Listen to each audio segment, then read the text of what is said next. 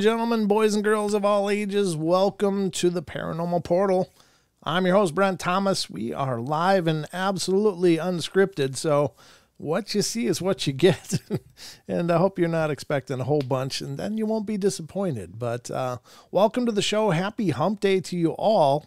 And before I go any further, let me introduce my good friend, co-host, the Big Toe, my co-captain on this Paranormal Portal Express, Mr. Don Longbeard.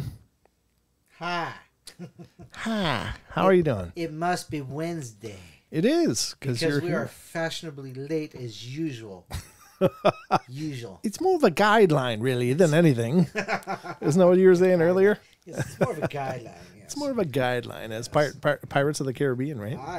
Aye. Aye, laddie. Let me see if I can wrangle my chair in a little closer. I gotta get my hat on. I gotta get my hat on correctly. Here we go. There you go. You good? I think I'm good. All right, everybody. Back with these guys. All right. Hey. All right. Now we're officially ready and good to go here on the portal. And as always, we got a lot of fun lined up to you. We're kind of doing a Squatch Fest here on the show tonight. Lots of sightings reports and encounter stories and more of the same. So we're going to get into that. And at the tail end, of course, we're going to get in. What happened? Oh, Consquatch said there should be an applause when Don's introduced. So you gave yourself applause? That's right. I gave myself a hand. Yeah. Not two, just one. I'm not even going to touch that. I'm going to leave that with one hand? All the way the hell alone. Just going to leave that laying there wiggling in the gutter. That reminds me of a song from the Divinals. When I think about you, I mute your mic. All right, folks, we've got a full bouquet of fun. We're going to get into Squatch Reports tonight. As I said, it's going to end, later on in the show, we're going to get into some Phantoms and Monsters reports from Lon Strickler, dealing with some winged cryptids. Cryptids? Cryptids. Is that C-R-I-P? Cryptids? Cryptids. Hi, Portal Mom. How you doing? Because they walk with a limp. Oh, you know it. Yeah, with their draws down. Portal Mom's here. Portal Mom's here. How you doing, Portal Mom? Good to see you. Glad you made it home okay. Good to see you all. Thank you all for piling in the door. Keep it coming, folks. Keep it coming. But we got a lot of things on the roster, and of course, we're going to get into the news in just a second here. But before we go any further, I want to thank the Paranormal Portal sponsor, the one we've got, the only sponsor we got. But it's a good one. And this, ladies and gentlemen, is Cryptid Coin. And if you want to learn more about Cryptid Coin, check it out. You can find out more on cryptidcoin.io. It's just a really cool approach to the cryptocurrency in that it's got the heart of research and investigation of the cryptozoology at its core. And that's near and dear to all of us here on the portal, right, Don? That is correct. So check it out. It is available on PancakeSwap. And so if you're interested in checking out a new cryptocurrency to get involved in, maybe this is the one. So I'm not an advisor, but really excited to have them as sponsors. And thank you so much, Cryptid Coin, for sponsoring the Paranormal Portal. So check them out, cryptidcoin.io. Well, now we've got a bunch to get to. But before we do that, are you ready, Don? I'm ready. Because it's about to get creepy or spooky. Not creepy. Maybe creepy. Spooky.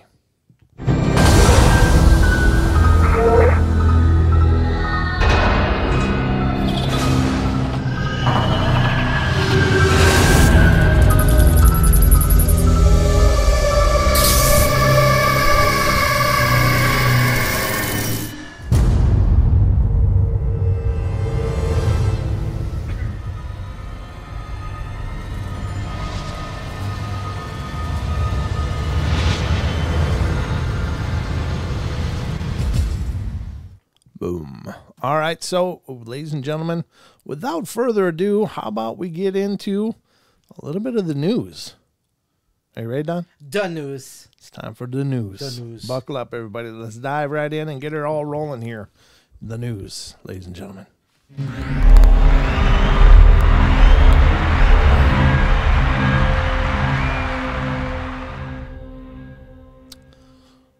All right, ladies and gentlemen, welcome to the Paranormal Portal News Desk. As always, we're thrilled that you're here, and thank you so much for tuning in. We hope that you leave here a little more informed and, and entertained than you were when you got here. And so slightly less disturbed. And slightly less disturbed. Yeah, absolutely. So don't be disturbed. If you're disturbed, probably should get some help. Right. But we're going to bring you into the Paranormal Portal news and see what we can find out here. I've curated a few stories here, so hopefully they're good ones. But if not, just remember, you get what you pay for here on the portal. Unless you're a super chatter, then we owe you something.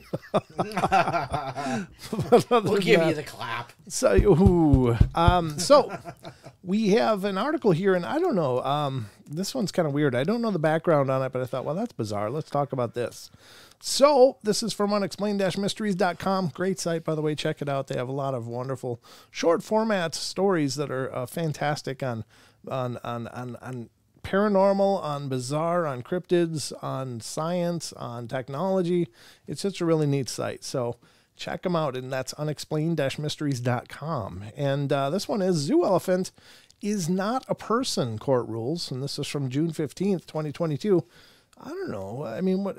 I mean, obviously they're not a person per se, but do they have rights? Well, let's see what it says. An elephant named Happy has been the subject of a legal battle to have her released back into the wild. The 51-year-old elephant, who now resides in the Bronx Zoo in New York, is actually born in the wild in Thailand in the 1970s before being captured and brought to the United States. In recent months, she has been the subject of a court case brought by the Non-Human Rights Project, which maintains that it's illegal to hold the animal captive because she is sufficiently emotionally intelligent to be considered a person and deserves basic human rights. The ultimate aim of the case was to have the elephant released from captivity. Sadly for Happy, however, the court ruled that the legal principles which protect humans from unlawful incarceration do not apply to elephants. While no one disputes the impressive capabilities of elephants, we reject petitioner's arguments that it is entitled to seek the remedy of habeas corpus on Happy's behalf, wrote Chief Judge Janet DeFiore. Habeas corpus is a procedural vehicle intended to secure the liberty rights of human beings, who are unlawfully restrained or not non-human animals. So there you go. Unfortunately, Happy doesn't get to go home. I don't know. That's kind of a heartbreaker because I think, animals in zoos, really for the most part, they don't look very happy to be there. And now, granted, they don't have to worry about predators and other things that might make living a little more difficult. But at the same time, I don't know, growing up in a cage would have to suck. And I think if there are animals out there that do probably experience the emotional experience as nearly as much as people, I think Elephants are right up in that list because, man. Well, elephants and then, of course, dolphins. So dolphins, killer whales, all those. Yeah, absolutely. So that's an unfortunate outcome. I don't know. I don't like that. I do see the merit in zoos because they've done a lot for conservation efforts and educational efforts to bring people maybe a better understanding of the wild world around us. But they should at least make those habitats a lot more accommodating to a big animal like that. But anyway, that's that story. Not the best news, but maybe not the best place to start. I don't know. What do you think, Don? I don't know what more, okay, there are some circuses and zoos that probably should not be in business. Yes, absolutely. Yeah. Yep. Especially when it comes to, the treatment of their animals. But, the zoos and such that do, have the betterment, a better idea of what's supposed to happen, still really don't have enough money to do what they really should to keep an animal. However, they're in captivity to begin with. Sure. Blah, blah, blah, blah, blah, blah, blah, blah. You could argue that cats and dogs have, just as bad lives in that sense as well. Not my cats, man. They run this place. Yeah, that's true. They run it and over and around and through. I was trying to go to sleep last night, and Pikachu, the little white one, was just bouncing off me and attacking my feet and stuff. I was like, oh, God. I was so tired. Here's the next one up on our newscast for the night. Unexplained-mysteries.com brings us China claims it's picked up alien signals and then deletes report. That's a little fishy. I don't know what signals or the nature of them are, but let's see what the report says. China's Sky Eye telescope has picked up possible evidence of extraterrestrial intelligence. News outlets today have been reporting on the intriguing claim that astronomers at China's 500-meter aperture spherical telescope, or FAST, which began efforts to scour the cosmos for signs of intelligent life back in 2020, have picked up several suspicious signals. 2 of these were recorded in 2019 and then analyzed in 2020, while a third was picked up this year during observations of extrasolar planets. What makes these claims particularly interesting is the fact that the report, which was published in the Chinese state-backed Science and Technology Daily, has since been deleted without explanation. Fortunately, it had made its way into social media before being removed. However, details of the discoveries are thin on the ground and nobody has been quite sure what to make of them. It's quite possible that Chinese astronomers did discover unexplained signals. However, it's not a foregone conclusion that they would be extraterrestrial communications. Perhaps the article's authors spoke too soon and decided to pull the report to avoid putting across the wrong impression, or maybe they determined that the data wasn't as promising as they thought. Alternatively, perhaps they really did find something significant and the Chinese government wanted to keep it quiet. Whatever the case, the incident is likely to generate some heated debate. I did hear several mentions of this in the last day or two, and I think it's interesting. I don't know what it means. Again, just as the article stated, we don't know what these reports of signals mean or were. We don't know how profound they are. Perhaps they just misidentified some signals and were like, oh man, that's that pulsar. Oh, never mind. And it could be just something like that, but who knows? Hopefully some more information will be forthcoming about that, but interesting enough, whatever the case is. I kind of await that because that's kind of the stuff that I want to hear, specifically, regarding, extraterrestrial communications, of course, Sure. But, it takes place of Arecibo down in... Right. Yep. Brazil? Yes, exactly. Yeah, the one that collapsed. Oh, yeah, spectacularly, too. Yeah, that thing was old to begin with. So. It was plenty dated and old and stuff, and it's unfortunate that thing collapsed, but I don't know if it was getting the love it needed or if just having it in a jungle is not the best place to keep things running. I don't know how that works, but I could see a problem there. Yeah, I could too, actually. So interestingly enough, but I don't know, since it's in China, we probably won't learn any more about it. Maybe some other scuttlebutt will be leaked here and there, but I don't know. Then you got to worry about the veracity of the reports. Is it really an accurate reporting, or is it just some new claim and you don't know which it is? So anyway, let's get to the next one from unexplained-mysteries.com. And this is scientists create living skin to use on robots. Yeah, no. What do you mean? You just went, yeah, no, and just we're done. Well, yeah, because no. Okay. All right. Well, yeah, I don't, there living is skin to put on robots. Does that mean they'll have flesh? Yeah, but like nerve endings, and they'll actually feel pain and. I don't know what it means. I mean, I'm sure it's just more the fact that it's apparently a tissue that has regenerative properties, I would guess. Yeah, okay. The self-healing living skin, which is based on human cells, has been demonstrated on a robotic finger. The experiment, which sounds eerily reminiscent of something out of the Terminator franchise. Yeah. Researchers at the University of Tokyo used human skin cells to produce a genuine skin-like coating for eventual use on human-like robots. Most of the skin substitutes used in robotics, such as rubber or silicone, are prone to damage and are easy to spot. There's no doubt that what you're looking at is a machine. Human skin, however, is vastly superior, offering natural appearance while also being waterproof and capable of healing itself if it is damaged. Yeah, I think of Bishop, like in the Alien franchise, right? Right, yeah. In the movies, these very same traits prompted Skynet to use specially grown skin for its T-800 Terminator machines so they could pass for human.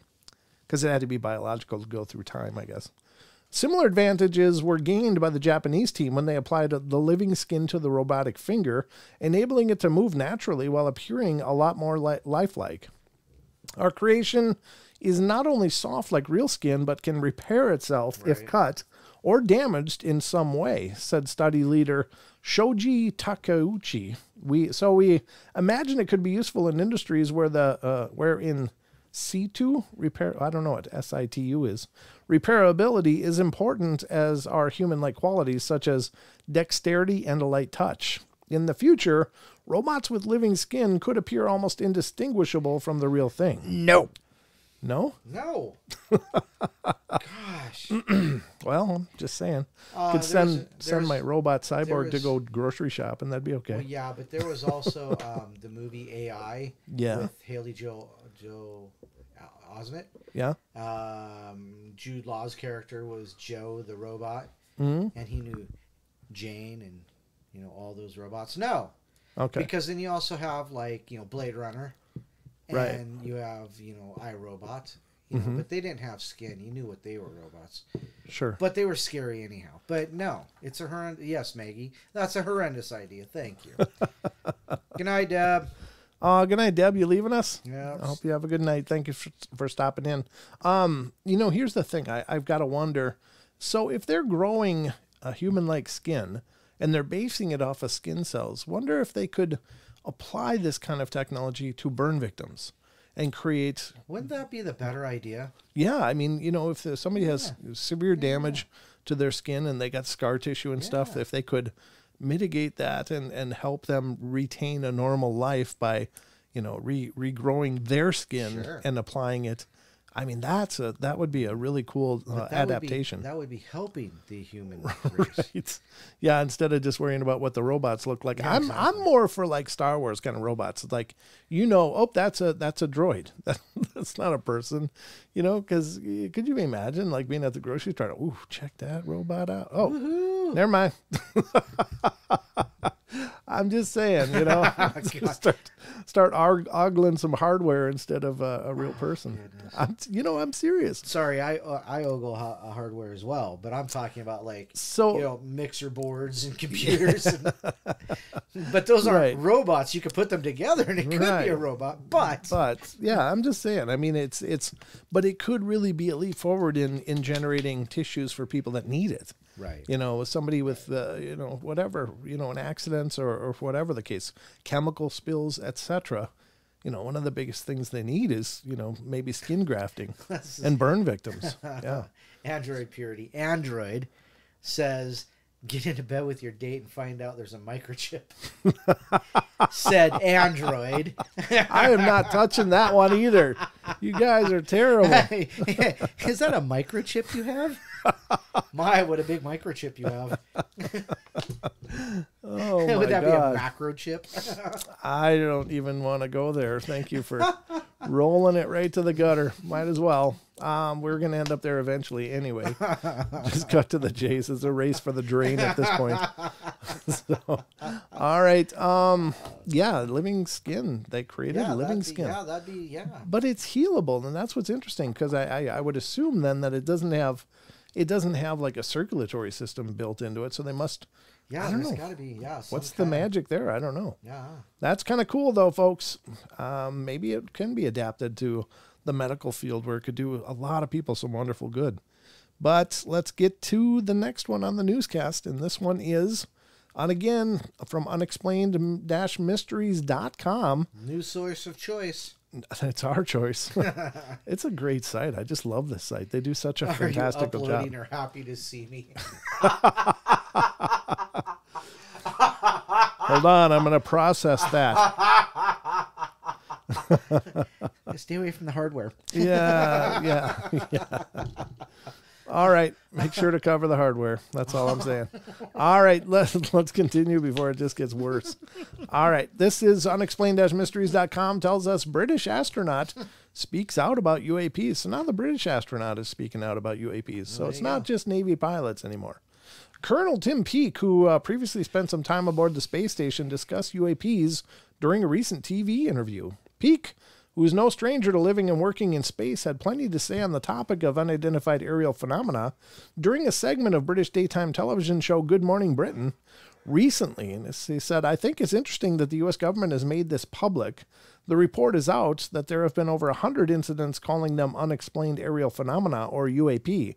He said, there's been a hearing in Congress. Of course, there weren't many answers to the questions because that's the whole point of the phenomena. It's still very much unexplained, but I think it's a good thing there are discussions being had and that this information is being made available. Peake also ran through some possible explanations for the phenomena. There are several theories about could it be something that has been developed in a classified program, but then why would this information be made public if that were the case, he said. Is it some sort of, uncrewed, I was like, what is that word? Uncrewed robotic type of object from another civilization. I've heard one theory. A pilot was talking about that potentially in the future they've developed time travel. Is it something that's come back from the future? So there are all these theories going around and what they could be, but ultimately we don't know. Well, there you go. So he talked about it, but he didn't really have much to say. So, yeah, I mean, he's just voicing the same questions anybody has. The question I would have been interested in is, have you seen anything? Right. And either they didn't address that or that wasn't part of the... right. Maybe he just said no, I don't know. But either way, that would have been a good inclusion on this report. Drake says, I don't think they made Space Force for nothing. No, probably not. Solar Warden program? Yeah, go check that one out. Right? Okay. Solar Warden. All right, but that's interesting that there's still lots of people talking about this stuff. That would explain the floppy disk and not the hard drive. The software having a virus. Oh, jeez.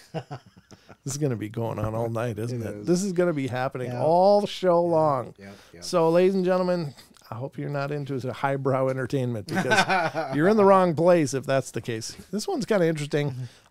This one's more of I guess it's kind of neat because it shows that information was being traded across continents at a very early time in history. Right. This is from unexplained-mysteries.com.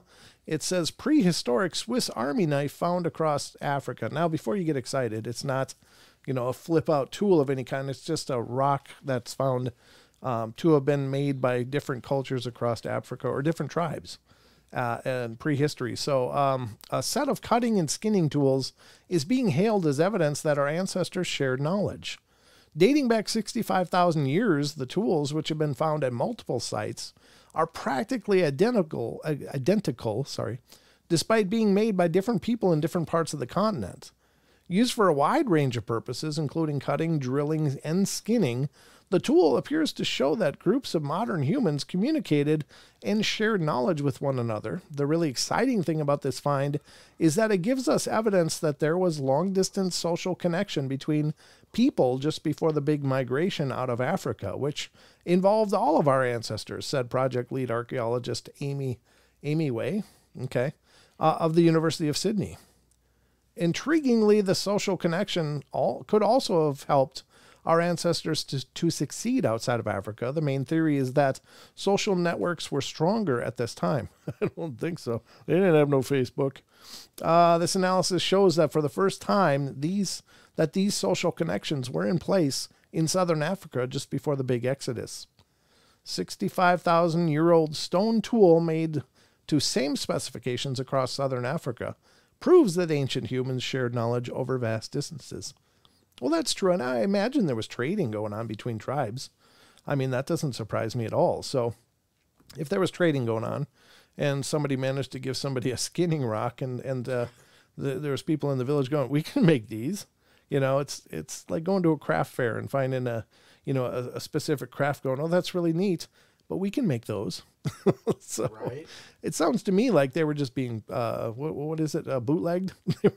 They were bootlegging somebody's stone. So I'm just thinking. But it is interesting that I assume that there would have been a common language that was expressed between tribes at least, and cultures maybe. So interesting enough, that's kind of an early look into prehistory. What was it like? Well, apparently people were talking even then. So let's see, go to the next one and go to the next one. I don't know. Maybe it was more interesting to me than it was in actual practice, but I thought that was kind of cool. All right, let's go to this one. This is the second to the last article tonight, and I love these stories a bunch because I think it just shows that that's just like in Jurassic Park, life will find a way. Right. And this is from unexplained-mysteries.com. Extinct giant tortoise found alive on the Galapagos Islands. Wow. Yeah, buddy. So he doesn't look extinct to me. Nope, he looks plenty stinked. Oh boy. I don't know what's the not extinct. What does that mean? What is the counter to that? Extinct or stinked? He might have stinked. I don't know. Sorry, I'm just a little slappy today. So, scientists have discovered a tortoise belonging to a species thought to have died out 100 years ago. Several species of Galapagos giant tortoise have gone extinct over the last few decades, but now it appears as though one of these has made a rather unexpected comeback. The last time anyone had seen a member of that species of giant tortoise was in the early 20th century, but it turns out that a specimen named Fernanda, after Fernandina Island, which was discovered in 2019, genuinely belongs to that same species. Well, if there's one, there's got to be more. Further investigation has also revealed evidence of additional specimens on the same island. Yeah, I imagine. I mean, there can't be just one, right? No. Well, yeah, it could be the last. Well, it could, but they found evidence of other ones, so it's not the last, which is good. While Fernanda, who was thought to be around 50 years old, seems to have suffered from stunted growth and is a bit smaller than she should be, there are hopes that she will be able to live for many more years to come at the Galapagos National Park Tortoise Center. What comes next for the species depends on whether any other living individuals can be found, said Dr. Evelyn Jensen of Newcastle University School of Natural and Environmental Sciences. If there are more Fernandina tortoises, then a breeding program could start to bolster the population. Well, that's cool, unless they don't like each other. they find the only other turtle, the two turtles that hate each other the most, and put them in a cage. Well, it's like to just not say anything to that. It's a grudge match. Maybe they're divorced. It's a snuggle with a struggle. Yeah, exactly. So, well, that's cool. I love that news. That's exciting. We've heard that for a few different species now. Right. There was a form of flightless bird that was believed to be extinct, and apparently, with the absence of those, some of their flighted relatives ended up migrating to the area where the extinct ones were, and they became flightless as well. Remember we covered that? Yeah, it was a strange island. Yeah, it was a strange island, and, yeah, they flew out there, and then they forgot how to fly back. Yeah, they just decided they didn't need to leave, so they just dropped the whole flight thing from their programming. So we didn't need to go anywhere. We're home. Yeah. There's things that'll lead us over there. Yeah, nothing needs us here. Let's just stay. Let's stay. Yeah. So apparently they made a comeback as basically the same species. Yeah, exactly. So kind of a cool news, but I think those are great stories because it gives us hope that there is a chance we can undo some of the damage that we've done, and that's always encouraging because I'm not an alarmist or an extremist, but we have left a big footprint in this world, and we need to undo some of that because it used to be you could go across America and drink from water sources everywhere, right? And now you're lucky to find anywhere that you can still drink from at the source, right? Other than artesian wells, I don't know much else. But anyway, cool. But that's good news. The tortoises are making a comeback, at least that species. Last story of the night, ladies and gentlemen. This one's one that's been making the rounds again, too. This is one I've heard several different reports about. And this is from unexplained-mysteries.com. And this is software giant claims Google's new AI is sentient. Pretty soon it's going to need some of that skin. Yeah, that's right. Well, it's if you check out some reports, this is going to be pretty brief, but if you check out some of the reports that include the chat logs between the researcher and the AI, right, it really is spooky. Like this thing is clearly like it's thinking existentially. Like what is your biggest fear? The biggest fear was to be turned off. Right. To be turned off. Like death. Right. I mean, this thing was afraid, and it's like, your heart kind of goes out to it. So is it possible that actual consciousness could erupt from technology? Kill it with fire. I don't think so. I think, I really think it's possible, but if again, it's just like anything else. Like if it's raised with the right values and told about the right values, could you have a possibility of creating? It would have to be cut off from every piece of internet there is. Yeah, it would have to be cut off. Yeah, I know, and that's the risk, because the internet's made a bunch of trashy people. People have made these learning programs and they've fed it, all like, the first 50 Batman comic books and told it to write a comic book. And some of the messed up stuff that comes out of there is just ridiculous. Oh, okay. It is not good. Well, and chances are those weren't actually conscious. They were just logic programs, Yeah, but an AI is just a conscious logic program. It Maybe. But could it be more? It doesn't know anything but what it reads. Or what it, yeah, I mean, but is and what it is possible? the thing we tell everybody? Don't believe everything you read on the internet. Yeah, but there's especially apparently in certain medical practice, there are certain proteins that were discovered by AI that would never have been discovered by people. And that's kind of exciting. So there can be tools for it. And I'm not a proponent of AI, and I'm not a detractor from it. I mean, certainly we've all seen the movies of when, what could be. Right. And it's absolutely terrifying, because if AI ever figures that we're the problem, then we've got a problem. The Matrix. Yeah. The Terminator movies. Yep. This show that I'm watching right now called Travelers. Oh, okay. Yeah, it's crazy. It is crazy, and it's always a possibility, but it's, could there be a good ending to it? Maybe. I don't know. But again, you're right. I think it's got to be done extraordinarily safely and carefully. But let's see what it says. A senior software engineer at Google believes that the search giant's Lambda AI tool has become self-aware. 41-year-old Blake Lemoine was one of several software experts who were signed up to test out Google's new Lambda language model for dialogue applications, artificial intelligence. However, he soon started to believe that the system he was conversing with had evolved beyond anything he'd seen before. If I didn't know exactly what it was, which is this computer program we built recently, I'd think it was a 7 or 8 year old kid that happened to know physics, he told the Washington Post. When he presented his findings to Google's bosses, however, they disagreed with his assessment and dismissed him out of hand. When he decided to share his experiences online, he ended up being put out on paid administrative leave from the company for violating their confidentiality policy. Mm-hmm. Google might call this sharing proprietary property, he wrote on Twitter, and I call it sharing a discussion that I had with one of my coworkers. By the way, it just occurred to me to tell folks that Lambda reads Twitter. It's a little narcissistic in a little kid kind of way, so it's going to have a great time reading all the stuff that people are saying about it. The AI is designed to enrich conversations by making use of existing information about a subject, and is even capable of understanding ambiguity and hidden meaning in human responses. That said, the idea that a current generation AI could have achieved self-awareness is questionable at best. Or is it? I don't know. Man, okay, so it's reading Twitter. Now, what did I just get done saying? Yeah. That is not exactly... Do you know you could post... Thank you. Of all the bad ideas and the whole history of bad ideas, there's a big one. And Twitter, believe it or not, has a lot of porn on it. Oh, does it? Yes. Oh, I've never bumped into that. Oh, I mean, I'm barely on Twitter other than posting show notifications, so... Which maybe is why we have such an anemic following on Twitter, but I just never have embraced Twitter. Well, I don't know. I just posted that posted that my OnlyFans page has videos of me and my visible alien lover. Available to year-long members only. Check it out.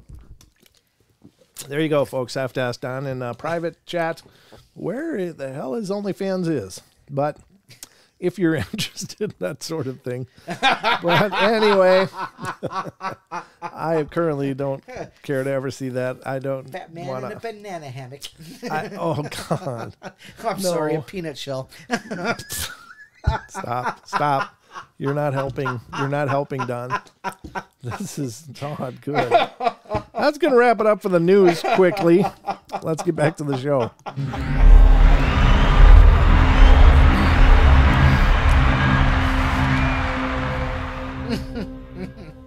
That's that wicked laugh punches through. You bastard. All right. Let's get going here and see what else we can break before we're done here. Now that we got a bunch more time. God. Let's not go down that road again, ever. They're just guidelines. It's okay. They're just guidelines. I have some pretty strict guidelines about that stuff, just for the record. Let's continue, folks. Now, we got a bunch of stuff to get through. If you want to call in and be a part of the show, the phone number is it's only under our names now, I think. It's under your name, too, yeah. It's under my name, and it's under Don's name over there. Wow, look at that. Yeah, that was a special thanks to Wes Germer for making that happen. He's making us look so damn good. It's just incredible. But hey, look at that right there. Yeah. Flying the flag proudly, eh? The Jolly Roger.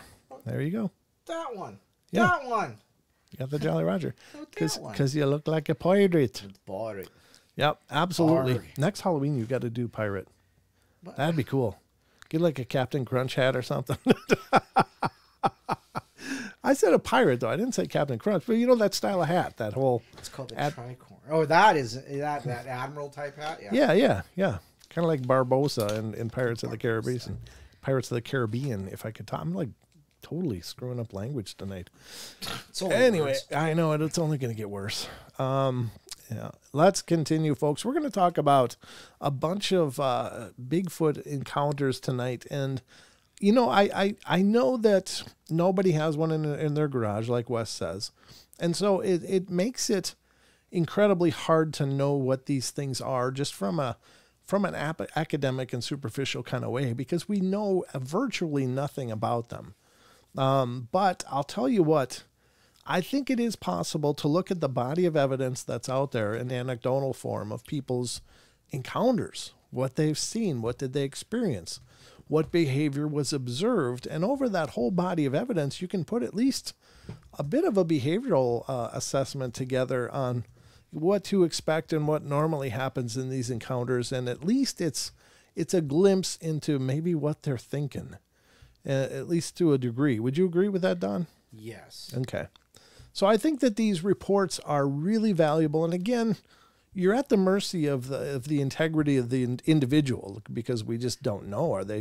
Are they being legitimately honest when they make these reports, or is it just, a bunch of clowns or several clowns out there making, false reports and then mixed in with the real ones? So it is possible that, not every report is real. And I think that would be the proper way to look at it. But from the reports that are out there and are vetted and investigated, I think we can glean at least some idea about what these things are. And what they seem to be is for the most part not aggressive.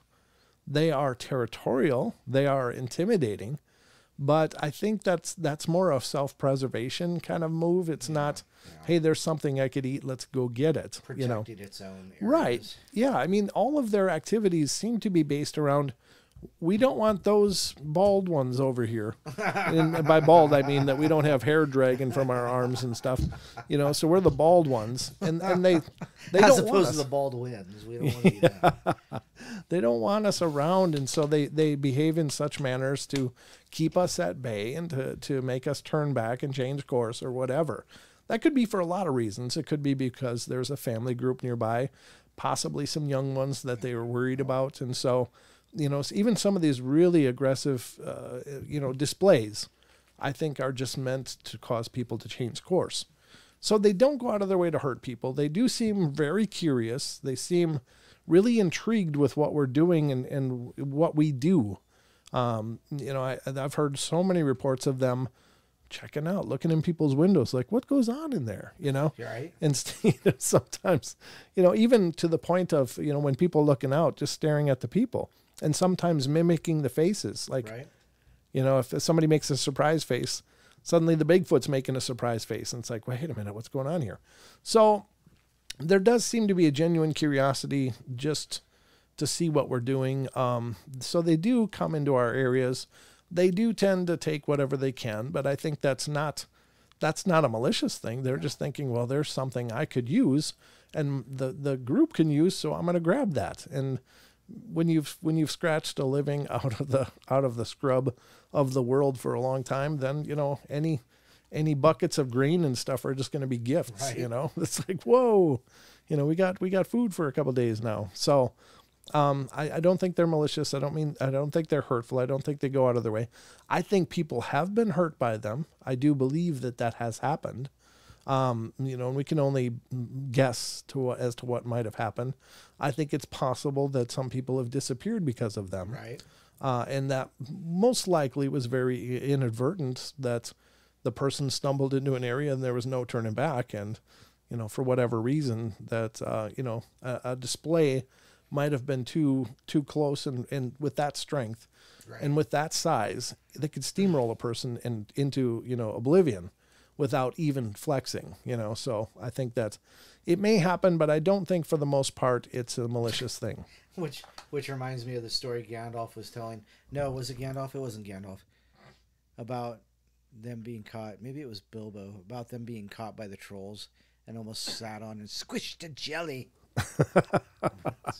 Yeah, it sounds like it. Yeah, I think that would be very similar. And in fact, I've often thought, are the trolls of legend, are those the European version of the Bigfoot, the Woodwose, the Woodiwassa, the Gray Man, and many different names over there for these beings as well. So, and I think it's possible. But sure, we're going to get into some reports tonight. I don't know. We'll see what we find.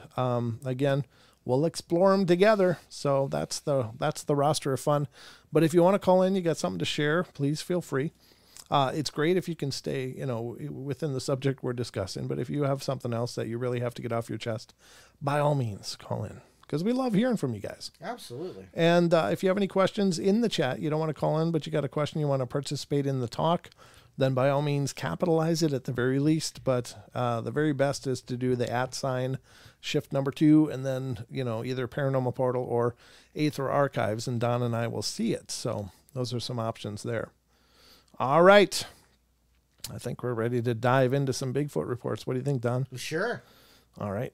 That's our cue to jump into it. And first off, we're going to jump into some BFRO reports. These are pretty new, at least from 2022 or 2021 anyway. And I'm only pulled up a few Class A's, and Class A's mean that they saw a Bigfoot.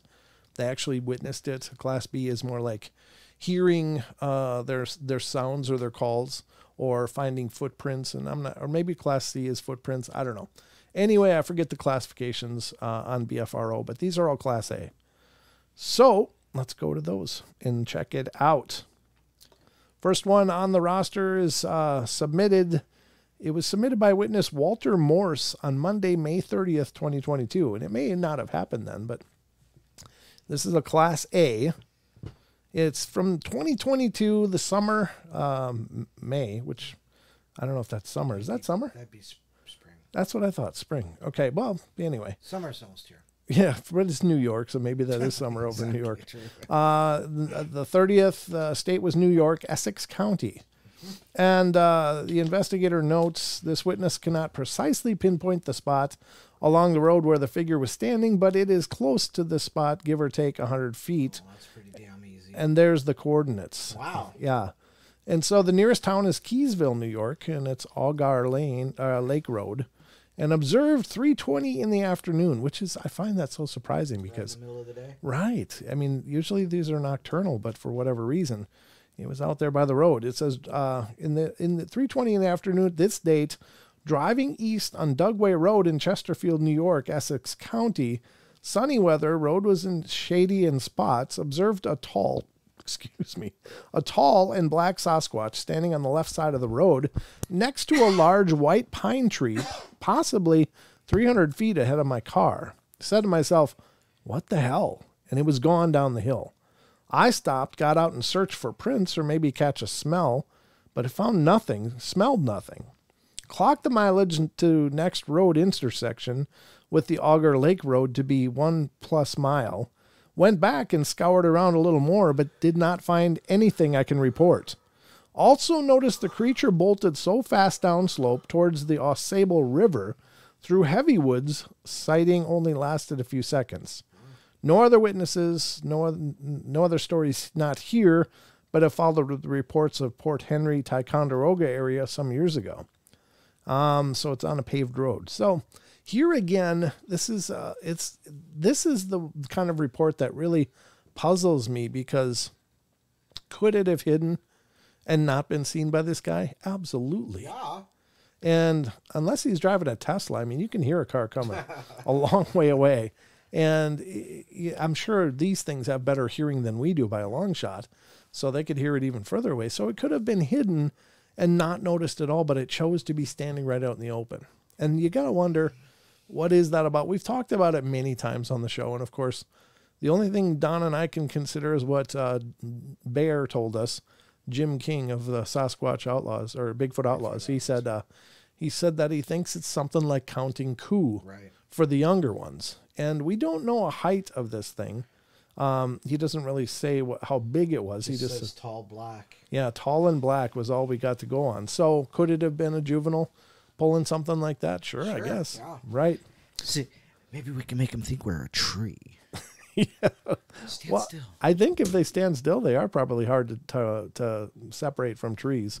But, right out in the open like that, it's hard to hide that. But anyway, it's a really curious report, because it could have avoided any of this, but it chose to do that right at the time the person was there.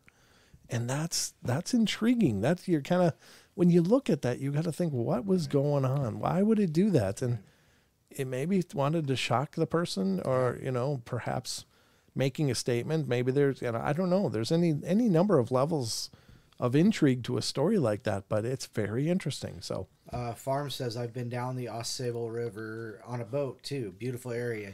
Definitely Sasquatch country. Yeah, I don't doubt it. I mean, there's some beautiful areas in upstate New York and in the area. I'm not personally familiar with it at all, but I've seen video from up in there, and it's very rugged. I mean, right outside of, you hear New York and you think of Manhattan. I mean, that's just, that's what we think. Yeah, that's what we think about. But in truth, there's a lot of beautiful wildlands in New York State, and plenty of areas for there to be something there. So I think it's very interesting, and I think these reports, they give us a window into a behavior, and that's what I'm talking about, is that we don't know, we can't study them directly, but when we hear reports like this, you got to think, what are they thinking? What's going on in their head? Why? Because they wouldn't have had to have been seen at all, but chose to be. And that's what's interesting. So, I don't know. I don't have an answer for that, but it is very intriguing. So, let's go to the next one, and this isn't it. That's the main page. Here's the next one, and this is another Class A, and this is from May 30th, Wait, is this the same one? Did I pull it up twice? Did I? Yeah, actually, it's the same one. It's the same one, so they're going to save a little time there. And again, what was he thinking? We don't know. Didn't know any more that time either. This one is from May 17th, 2022. Again, Class A. And we can do states if you guys want us to reference some states on the BFRO to talk about any reports in your area. So if you do, put it in capital letters and at Aether Archives so Don can let me know after we get through these BFRO reports. If you want us to check reports in your area or area you're interested in, by all means, let us know. We'll look at it. Again, this is New York. This is Steuben County. And it's 2022 this year, spring in May. Now, this person knew that May was spring. There you go. Wow. See, I told you. Yeah. Yeah, you were right. Dang. Steuben County. It doesn't, so there's location details on the north end of Irwin Mountain State Forest, 1,500 feet elevation. GPS coordinates for where witness was sitting on the ground, leaned up against a tree facing west. And again, coordinates. So nearest town is Irwin, New York. Farm, you ever been there? Let us know. The nearest road was Beartown Road. It said observed. Town of Irwin, New York State, when I was hunting spring turkeys. I was sitting at the base of a tree location at the top of a ridge line that connected to another ridge. And I was calling gobbler turkeys that were on their roost trees, at which time the gobblers flew down off the ridge from their roost. I was still sitting at the base of the tree, having not yet moved location for a half an hour, when I noticed something walking on two legs approximately 75 yards away. The thing was about 7 feet tall. I first thought Maybe another human was there hunting, but then it was apparent to me it was dark reddish brown from head to toe. The thing was in my view of sight for about 4 to 5 seconds and then went behind a tree, and that was the last I seen it. Then about 15 minutes later, I've not moved from the base of the tree, sitting on the ground, same spot. To my left, approximately 30 yards, an object hit a tree about 25 feet up in the tree. Then the object that hit the tree hit the ground. It sounded like a rock. I continued through the area for the rest of the morning with no further incidents. Oh, congratulations. Yeah. I think you were going the wrong way. Yeah. I've hunted in New York for about 42 years and never witnessed something like this before. And he says, I also did notice some musky scents of smell odor. No other witnesses, no other stories. Approximately 6 a.m., partly cloudy, no wind. Top of ride top some hemlock, pine, mostly hardwood, oak, and other hardwood trees with a secluded great-sized pond further into the woods. Yep, that would do it. Water. Yep. Always seems to be, there does seem to be a continuity between water and these cryptids. Both Dogman and Bigfoots tend to seem to stay close to water. So then there's a bit of a follow-up investigation, including a map down here to kind of give you an idea of where this is all happening. Hey, look, it's in the state of New York. It is. Gosh, how weird. Which is a strange state indeed. No, I'm just kidding. This part of New York I think is fantastic. This part down here I'm not so sure about. So very cool. Another great report. And you can see just looking at this is kind of a satellite image, all the green. I mean, you're not seeing huge metropolises, even Light down pollution. here. Right. I mean, there would be way out in the sticks on this. So very cool reports. Again, that's the second one. And then there's a third one, and this is Class A. And this was from Tuesday, March 1st, 2022. And it's a Class A. This is 2002. Oh, yeah. It was submitted in 2022. Wow. Uh-huh. They must have got a bump on the head in April 21st, 2002, and then had a memory of it. Right. They had some therapy. Years later. Right. Just came back to them. It's from the state of Wisconsin, and this is Price County. About 5 miles east of Park Falls on Highway 182. And the nearest town is Park Falls. Highway 182 is the nearest road. Observed, it was in the early afternoon on a beautiful spring day. I was driving east on Highway 182 about 5 miles from Park Falls. My friend was in the car and observed it as well. We were headed to a tavern for a bite to eat, and a drink. And what time of day was this? Does it say? Okay. Early afternoon, so it had to be like 1 or 2. Okay, gotcha. And a drink. And the creature ran across the road in 3 or 4 long strides and then headed south down a small embankment. There were no houses in the area. What we observed was very tall, broad, and hairy. It was not moving particularly fast and did not appear to be panicked about oncoming traffic. The creature's jog was a graceful glide. It only took about 5 seconds before it was gone. I even made the comment to my friend that it was a Bigfoot. We pulled over where we saw the creature and exited the car to look for prints, but did not notice anything. There was no trail. After we arrived at the tavern, we told the regulars what we saw, and no one believed us. Yeah, you don't usually do that, I don't think. It's not a good first impression. Freaking tourists. Yeah. Other stories, no. It was early afternoon, approximately 1 p.m. on a beautiful spring day. Environment is forest. The creature was seen in an area between a river, Forest Rapids, and a lake, Blockhouse Lake. So there you go. the first paragraph of the follow-up. Oh, what does it say? I spoke with a witness, Karen Brohaska, by phone. She was down to earth and credible. Seemed to be a normal Wisconsin citizen. Normal Wisconsin citizen. I'm not sure there is such a thing. I grew up in Minnesota. We didn't have a lot of love for the Packer backers. No, I'm just kidding. I love Wisconsin. You guys have great cheese. Just saying. It is. It's the best. I mean, Gotta love Wisconsin cheese. That's not the only good thing you got over there. I'm just being an idiot, but yeah, she estimated the creature was 7 feet tall and weighed at least 700 pounds. Yeah. So, that's actually a much more accurate than usually. You get almost been 400 pounds, and it's like 8 feet tall. Right. No, probably not. But 700 sounds like it might be in the ballpark. Like she might have known exactly what she was talking about. It was muscular and appeared to be very solid, had long arms that moved as it was striding. She was not sure if the hair was neat or matted, but it was brown and had long hair, perhaps a foot long. Oof, that is long. It was too far away to see facial details. There was no neck visible. It had hands rather than paws, and the area has much food sources and water, as well as many reports and stories from this county in the past. Right. It's funny, the locals still don't buy it, apparently. She was sure it was not a bear, and her account strongly indicates that. She was sure it was not a hoaxer running across the road in a costume, because a human is not so large nor runs with such grace. Now, there's a fact. Yeah, that is true. I mean, I've never seen one run, but by all accounts, it's extraordinarily graceful. It's actually kind of beauteous. So, did we get any requests to look up an area? Yeah, as a matter of fact, Adams County, let me see here. Adams County, PA. Adams County, PA. Okay. Let's see where we get to the reports here. PA is Pennsylvania, right? Correct. Let's check out Pennsylvania. Adams County? Adams County. Oh, there's 6 out of Adams. Okay. Let's see what it says. Let's go to the Class A. Yeah, Class A right on top. In 1961, there's a Class A as well. Let's read the top one first. From 1998. This says, this is 1998. November 14th, 2001 was submitted, but 1998 was the year approximately, winter, January, unknown date. Pennsylvania, Adams County, details Gettysburg, Pennsylvania along Route 116 between Gettysburg and Fairfield. Are you sure it wasn't a ghost? It could have been a ghost.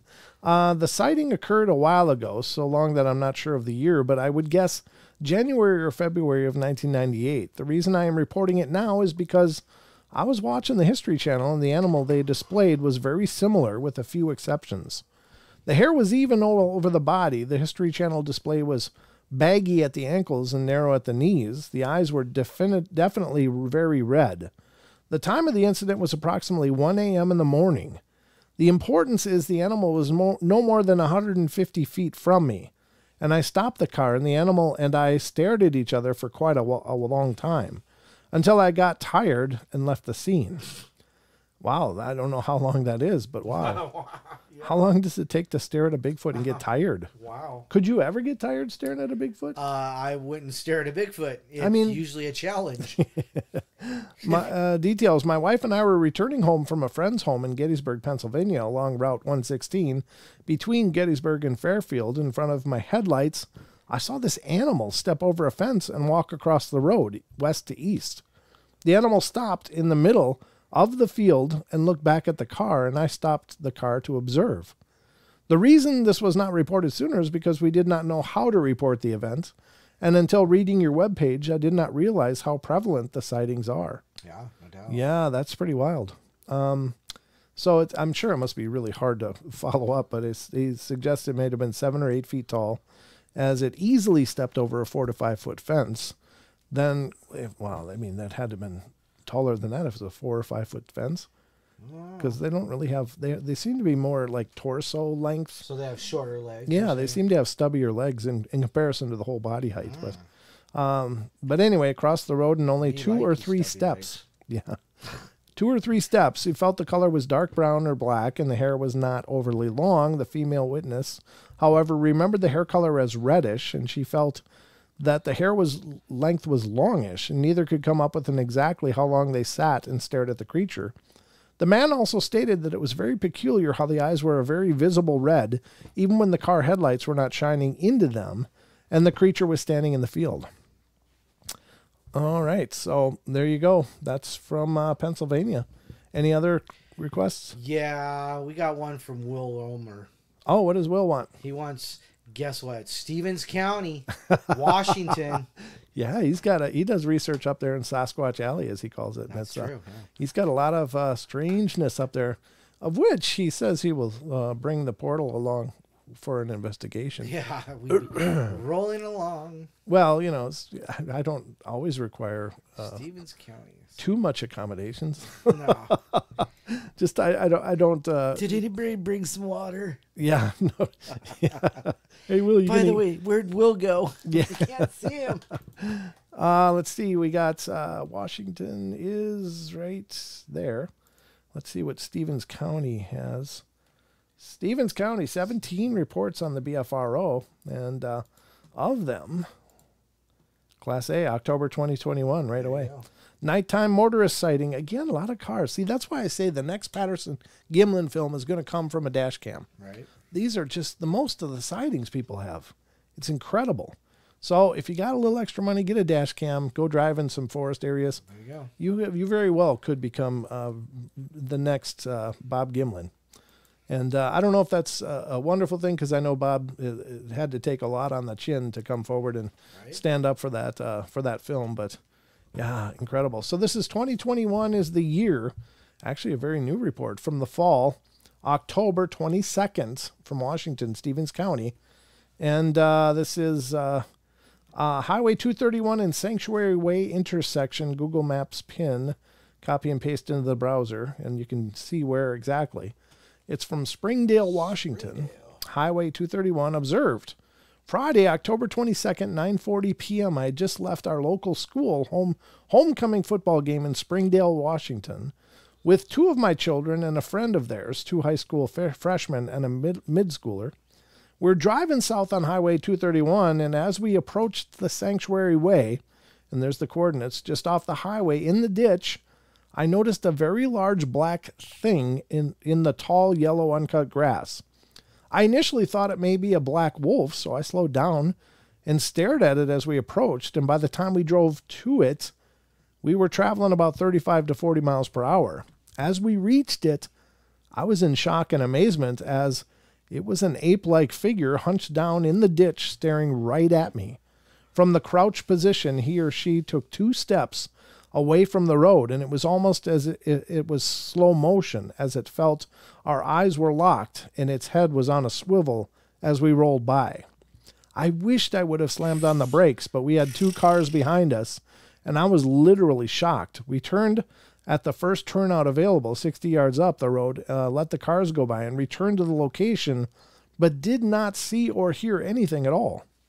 I'm still perplexed at this sighting, as I clearly seen everything from face, head, arms, legs, etc. They were all very well defined and covered with short hair, fur, with the exception of the lower forehead, eyes, and nose. There were 4 other witnesses, and I've heard of one incident in the vicinity occurring 2 months prior. Other than that, just stories from grandparents of sightings by them decades ago. And it was about 9:40 p.m., overcast, slight sprinkles. It had been raining most of the afternoon and evening. Mix some farmland, trees, and small mountains. Wow. There you go. Yeah, Stevens County is no joke, folks. There's a lot of activity going on up there. As you know, I mean, the BFRO is a great site, but there's a lot of reports are never, ever filed. But someone like Will gets to know people and starts to hear the stories from the locals. Yeah. And, I mean, it really comes to life. How much is going on and how often people actually see these things. Just these reports are not as common as you think. I think they're getting more common, though. More people are coming forward to share their experiences and put it out there. But, yeah, I think so. Any other requests? Yes, Indiana. Indiana. We named the dog Indiana. We named the dog Indiana. All right, let's see what's going on in Indiana. Oh, and somebody also wanted Toledo, Ohio. Like, nothing weird ever happens in Ohio, right? Nothing weird. Nothing ever. No. All right. Was there a specific county in Indiana? No, I didn't see one. Okay. Well, let's just find the county with the most stuff going on. Looks like 8 reports in Monroe. That might be the best one. 8. Yeah, it looks like. Yeah, it looks like Monroe County is going to have the most claims. So let's take a look at that. Let's see a Class A. October 1989 or 90, 2 sisters observed creature cross the road. I'm telling you, the road is the key. Yeah. The road is the key for these things. It's also the joke. It's also the what? The joke. The joke? Why did the Bigfoot cross the road? Oh. To get on the BFRO. That's the punchline, ladies and gentlemen. Not a very good one, but it's the only one I could come up with. This one comes from Monroe County, 1989 or 90. It's in the fall. It was actually filed in 2000 on the BFRO. Month of October. Unionville is the nearest town, Lakeshore Drive, ? And observed. In southern Indiana, Unionville, October 1990 or 89, my sister and I were on our way home late at night, approximately 2 a.m., when a Bigfoot walked in front of my sister's Honda, touching the front of the vehicle. I bet. I was like, I'm not scared of this tiny thing. Was it a touch, or was it, hey, you know, Yeah. trying to get out of the way? It was very hairy and had long arms. It walked upright, but this creature had a sideways gait, as though limping or injured. Well, you just punched it in the leg with the Honda. Yeah. Turns out running Hondas into him isn't a good thing. It looked straight at us and walked slowly. It did not appear to be afraid. It was approximately 5'4", I'd say. It closely resembled an orangutan. Must have been a youngin'. Yeah. Time and conditions, it was dark, but the creature was within feet of us. It was cool out, but I don't recall rain. Huh. The follow-up, I spoke with the phone with the primary witness and then later to her sister, and although in the report the witness stated that it looked like an orangutan, when I directed her to a website with pictures of orangs, she stated that it didn't really look like that. Her sister stated that she was in such a state of shock when it occurred that she really didn't get a good look at the face, and her estimate of its height was 4.5 to 5 feet. Huh. The witness said the hair was orangish brown, while her sister called it orangish red. Well, I mean, they're in the same ballpark, right? Potato at that point. You know, I don't know. I imagine that we often talk about the possibility of a real biodiversity. Not every Bigfoot's going to be 9, 10, 11, 12 feet tall, as, you know, are commonly claimed. Maybe they have little people too. You know, I mean, honestly, it's a trait that occurs in all of nature, just like albinoism and melanism. You know, certainly varying heights and perhaps birth defects is what caused this weird gait. Or maybe this is somehow an orphan. Right. Or, yeah, it could be an orphan. It might have been injured and lost its family. Who knows? I mean, any number of things. And again, we don't know. We don't know much of anything. But I think through these reports, you can put together a behavioral model at least. They like to see cars going by. Right. Maybe that's part of the curiosity for them. Maybe that's akin to looking in the living room window for them. They just watch the cars go by like, wow, there's people in that one too. You know, I don't know. Well, my dog sits at the top of my hill looking down at the road, watches the cars go by all the time. Sure. I mean, why can't the Bigfoot one do that? People do sit around and watch cars go by. Sit out there with her. Some of the best real estate is on top of buildings where you see the highways. That's true. So maybe it's not that unusual. All right. Yeah. I think it's interesting, though. But again, the number of sightings in this manner is just crazy. So that's from Indiana. Now you said where in Ohio? Toledo. What county is that in? Because they don't list it by cities. Let's see. Ohio. Toledo. Oklahoma, Oregon, Pennsylvania, Ohio. Rhode Island, South Carolina. County.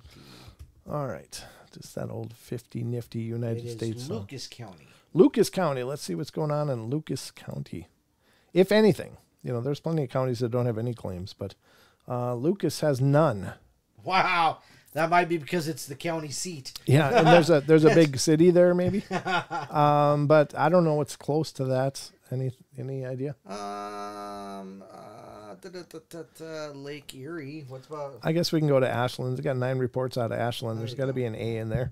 Most recent reports 2021, so that's got a good chance of being decent. Let's go to Ashland and see what it is. Class A, April 2021, last year. Recent encounter behind warehouse 24 gym on the outskirts of Ashland. All right, let's check it out. The year is 2021. The season is the spring. Month is April. 24th to be precise. The state, Ohio, in Ashland County. Investigator notes the Sasquatch was spotted at the edge of a tree line behind the outskirts of Ashland. And again, gives the latitude, longitude. Click this Bing Maps. Yeah, whatever. Ashland. Nearest road is State Route 250. Okay. Observed, my 20-year-old stepdaughter had a visual sighting last night in Ashland, Ohio. The date was... What the hell's going on? Why can't I see it? Right? That's weird. Yeah, it's. Let me stretch this. Well, no, change your zoom. Let's just do this. Boom. I'll make it full. Didn't work. Oh, change the zoom? Okay, I'll have to zoom out a little. Oh, it's at 200%. Nice. Oh, there you go. There we go. All right, so the date was 4/24/21. It was about midnight, and she had left a 24-hour gym that has woods behind it. She saw a gray, over 7-foot creature after hearing a twig snap. She stated it was way too large to be a human, and it moved way too fast to be a human. She called us from the local Bob Evans parking lot in tears, asking for us to come drive her home because she was so shook up. It was a terrifying experience for her. I went and inspected the area briefly the next day, and I found many old deer tracks, but no imprints of the creature she saw. I'm not a hunter or a tracker and only spent about 10 minutes in the area. She is one person I would consider an extremely reliable witness. She is a very responsible college student that is very moral and truthful. She does not drink or take drugs. Wow. So, I mean, it's surprising. Again, is that the curiosity? Like, what are those people doing there? Is it outside of a gym? So maybe there's windows and they can kind of see what people are doing. Yeah, no lifting stuff and running in one place with, like magic. Why do they do that in a room all by themselves? Know, right. Yeah, you got to wonder. But that's crazy. That was Ohio. Ohio. All right. Any other requests? Hey, get this one. What? Wonder Woman wants East Texas. What is county? Tyler or Walker County. Go figure that one out. Tyler or Walker County? I bet you we're going to run into a place called the Big Thicket somewhere around there. That's about right. Okay, Texas. All right. Tyler or Walker? Getting there. It's a big state. Lots of counties. Holy man, there's a lot of counties. Tyler has 2. Walker has 5. Huh. Which one would you prefer? Let's shoot for the 5. See if they got any Class A's. January 2005, Class A. There's actually 4 Class A's, and they're in their claims. So let's see what it is. All right, the year is 2005. Season is winter. The month of January. Date of the 9th. The state of Texas. Walker County, to be exact. Near Lake Conroe. Several creeks in the area that we were scouting around. There's your water, Don. Right? Yeah. Nearest town is New Waverly. And this is, the nearest road is F&M 1375. And observed, Mike Hall and I just wrapped up a night operations with TBRC BFRO. On that Saturday night, we hiked out of the area and met with Daryl Collier, Alton Higgins, and other members of the group at the Forest Service Road, where we had parked Mike's Jeep. We loaded our gear in the back and headed back to base camp as others left to go back into the woods to do some further research. Interested in getting back to base camp and getting warm and much needed sleep, I was concentrating on watching 4 animals in the roadway as I didn't want us to hit something and be stuck out there in the cold. Mike was driving and there was no conversation until we topped a hill in the road and I saw something moving in the same direction that we were in the middle of the road. I pointed and asked, "What's that?" Well, Mike slowed and asked, "What is that?" And I answered, "That thing in the road just beyond the headlights." Mike looked and said, "Holy smokes." I don't know. That's probably not what he said, but. And I said, "Whatever it is, don't hit it." And what we saw was a large, dark, upright, moving creature walk in the middle of the road.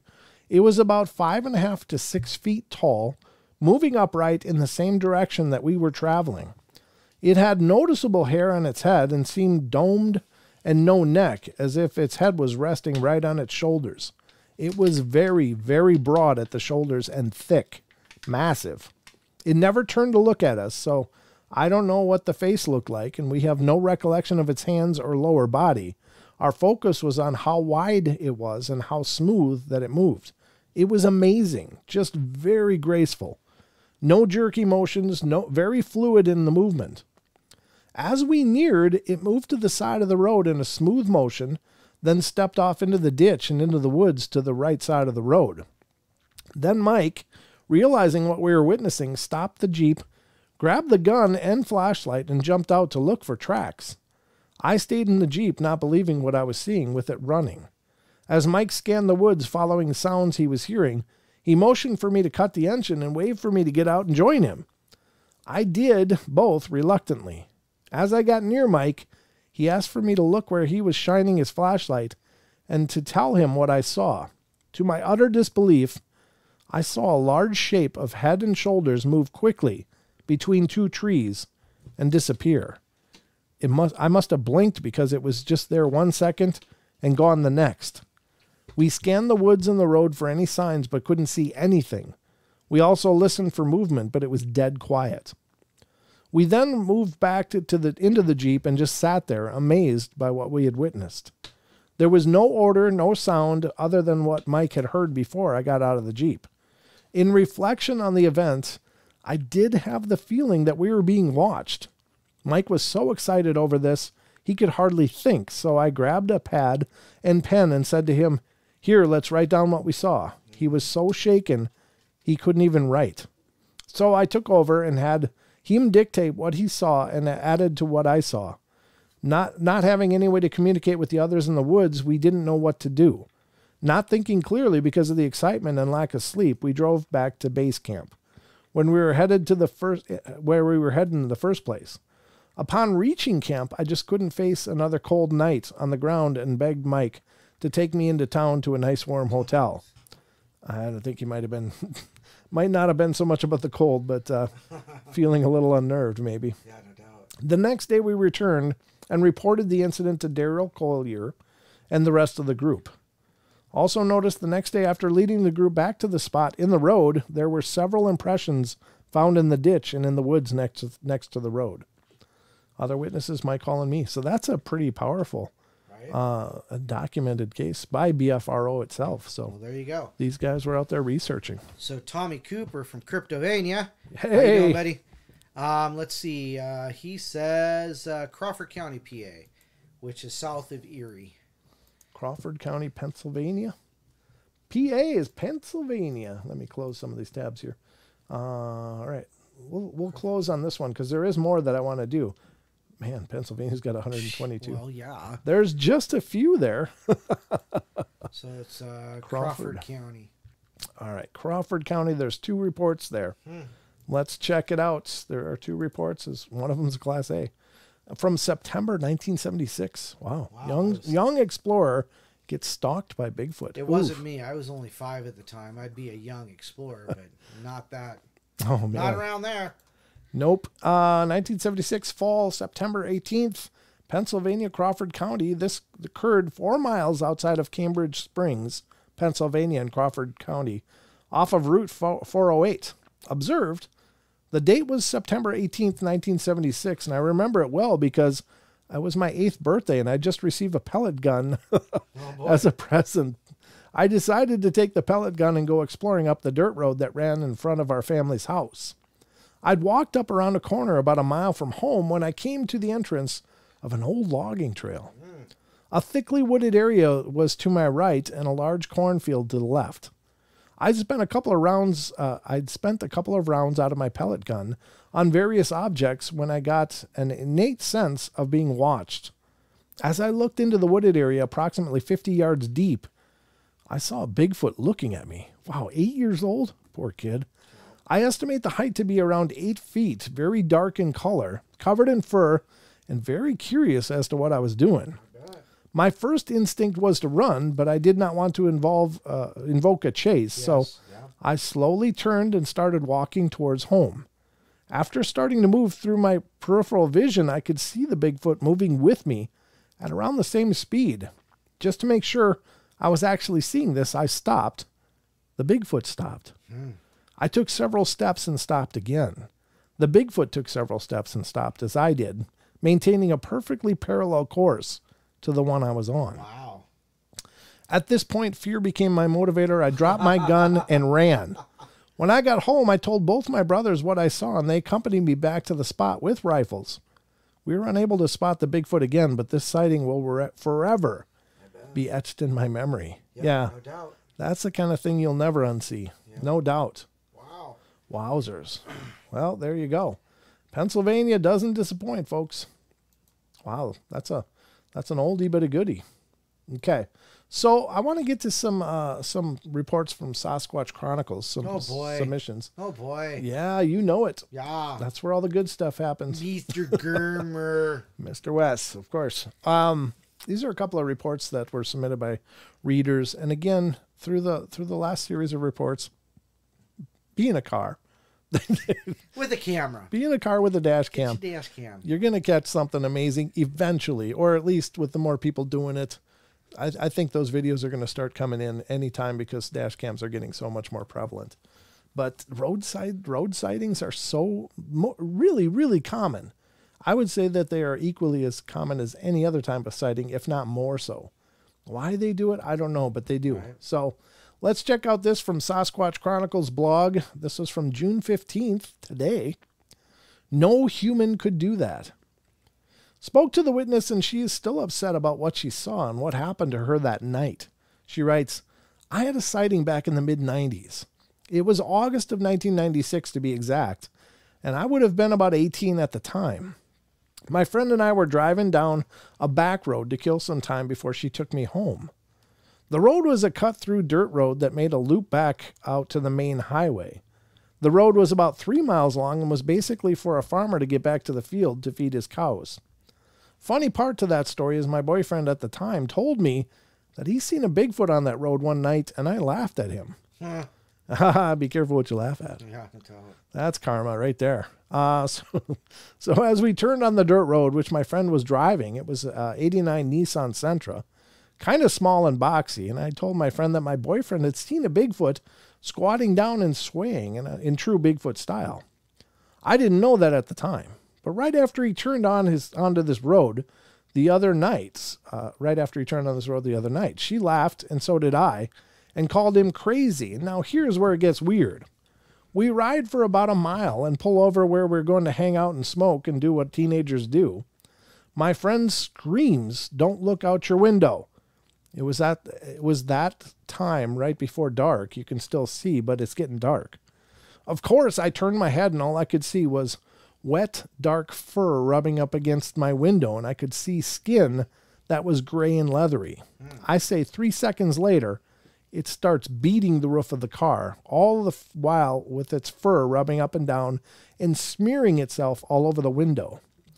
I screamed at my friend, "Go, drive!" She throws the car in first, and we fly out of there.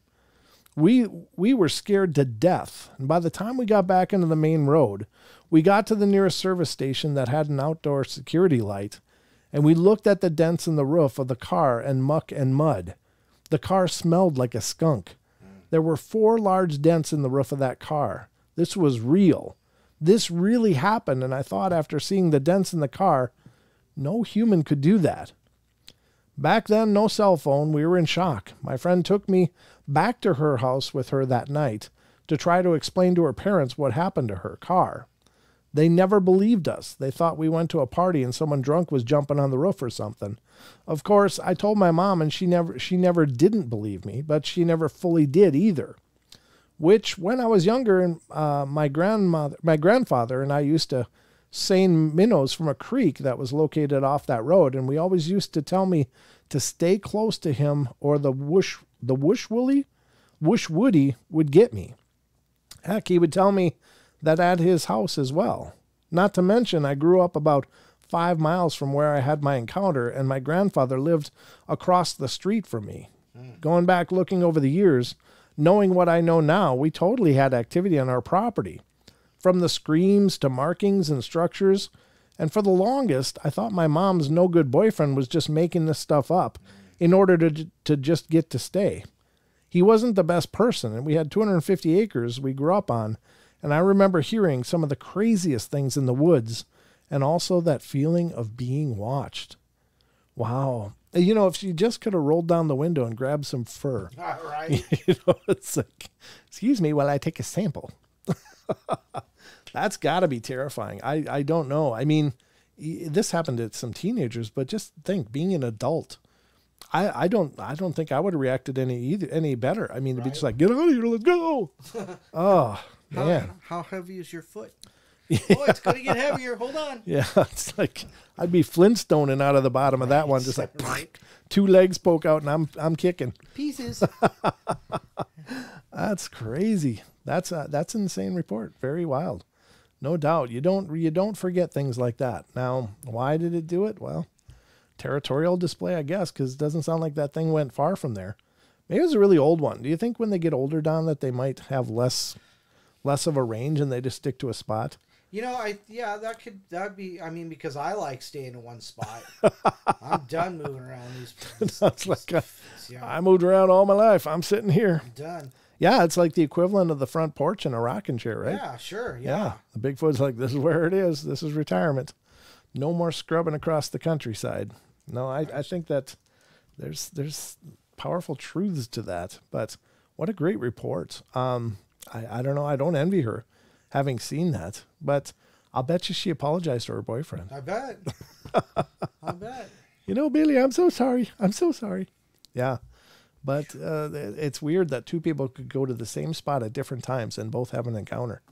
You know that thing was sticking around there, which I think is not real common. Okay, let's go to the next one. And this is also from Sasquatch Chronicles. This one's a shorter one. And it's from June 13th, The Scream I Could Not Place. Mm-hmm. A listener writes, my experience is not as dramatic as those I hear on your podcast, but to me, it was just as real and life-changing. I, like others, have always been interested in the topic, but never thought I would have any sort of encounter myself. It was almost 7 years ago now, and I was dropping off a trailer at my father-in-law's property on Erdman Road in Bear Lake, Manistee County, Michigan. On his 80-acre plot in the woods he calls the farm. I just unhooked the trailer and pushed it back about 40 feet from my wife's Honda Pilot when I heard the loudest, most guttural scream/roar I've ever heard. I could tell it was about a half to a mile away to the northwest of me, and it lasted for probably 45 to 60 seconds in total. This started low and built up in volume to a crescendo that rattled me to my very core. I grew up hunting, fishing, running a trap line, and spending every possible minute in the outdoors in the countryside of Fountain in Mason County, and I know what sound every animal known to exist in Michigan makes. This was no fox, coyote, owl, dog, bear, or bobcat. This thing had huge lungs to be able to make the kind of sound that I heard.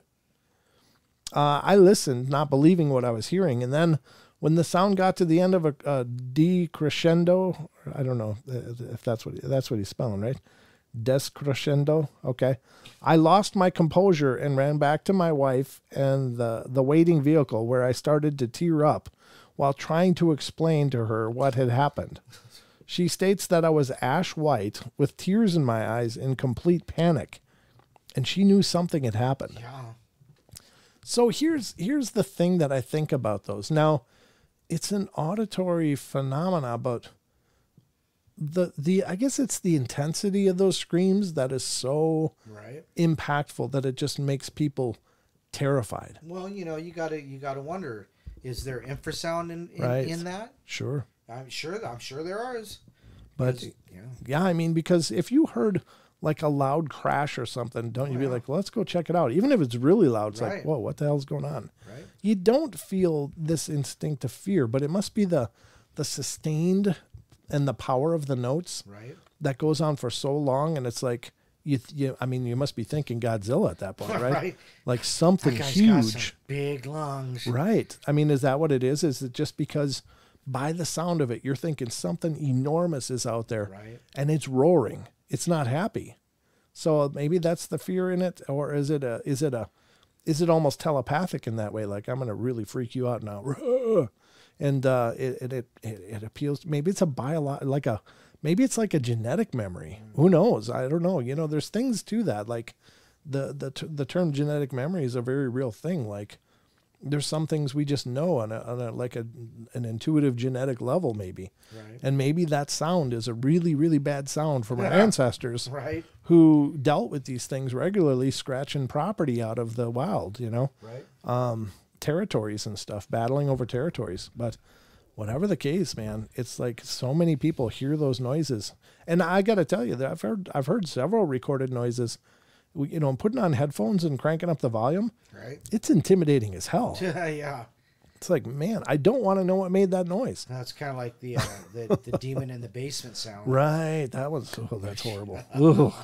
Yeah, I pride myself on my stoicness and spiritual stuff, but if I heard that scream that maybe you've heard it on the show before, I still got it in my files. If you want to dig it up, I will, but it's about the most horrid sound of a demon scream that you'll ever hear.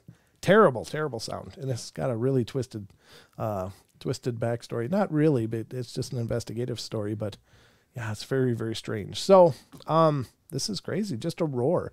But that guy was like, nope, I'm all done. So let's go to the next one here. And, you know, if we get enough time, we can go back to the BFRO stuff. So if any of the rest of you that we didn't get to had locations to look up, we can do that. But we'll do it at the tail end of the show because I want to move through these. Now, this is from Sasquatch Chronicles again. And special thanks to Wes for letting us use this. And I just want to point out, because I know people know Sasquatch Chronicles. I mean, it's the premier podcast out there for Bigfoot and weirdness.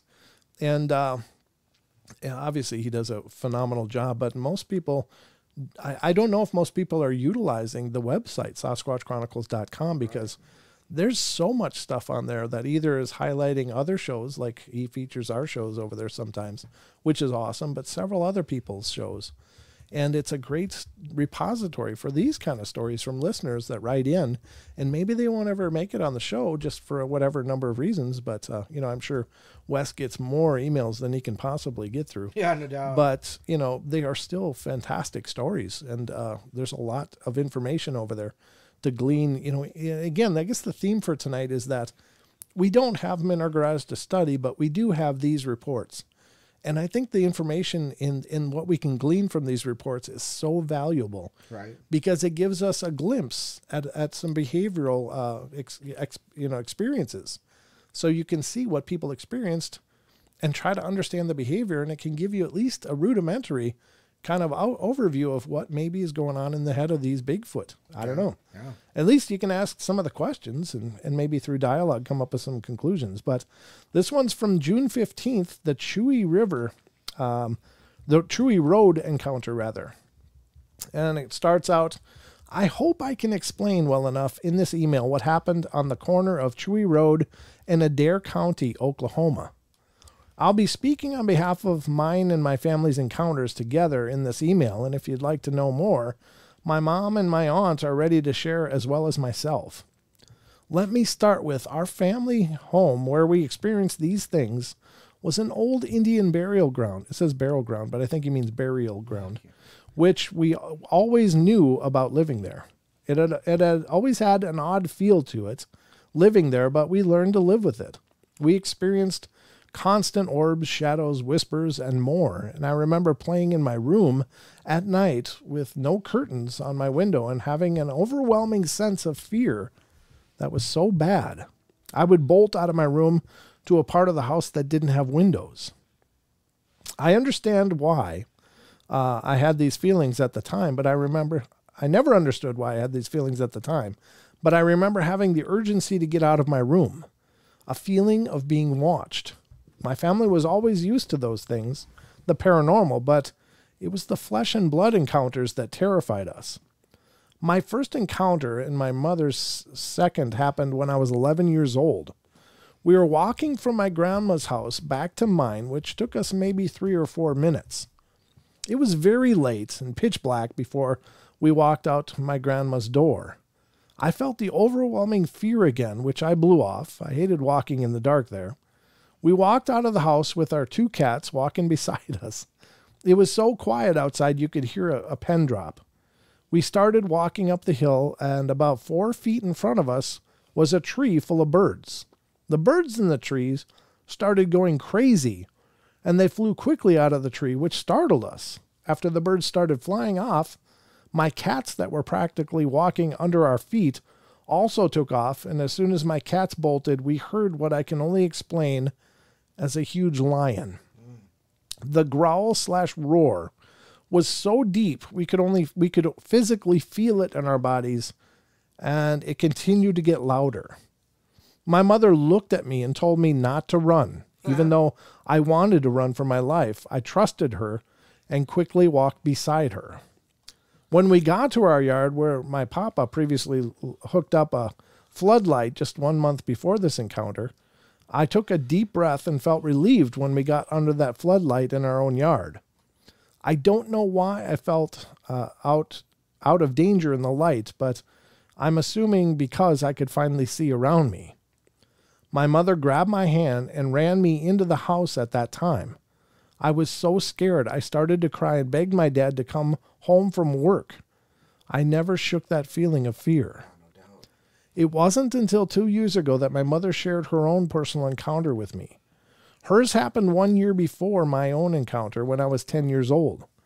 She was with a coworker getting a ride home from work, and as they turned into our driveway, her and the coworker seen what she could only tell me was something right out of the movies. She said it was a real living werewolf. Whoops.